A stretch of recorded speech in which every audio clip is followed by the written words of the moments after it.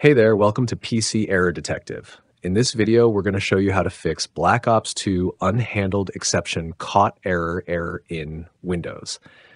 If the game keeps crashing or refuses to launch, don't worry. We've got two quick methods to help you fix it.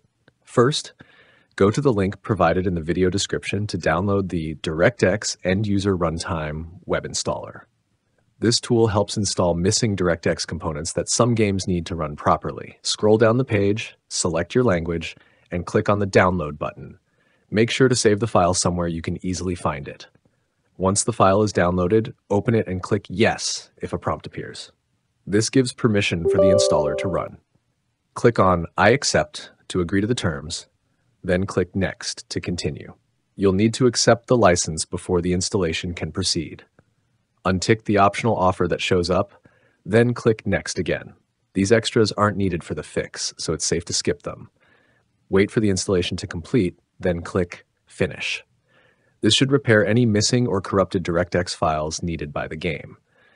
Next, open the Start menu and type Add or Remove Programs, then click to open it.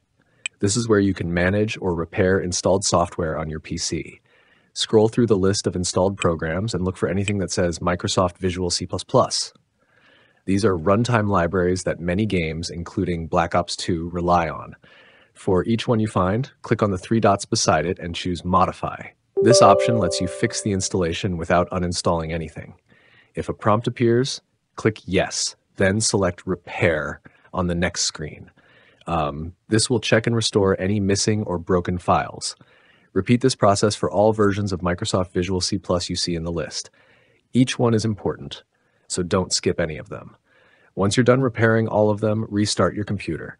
This helps apply the changes and can resolve the error completely. And that's it. Thanks for watching, and don't forget to subscribe to PC Error Detective for more helpful fixes.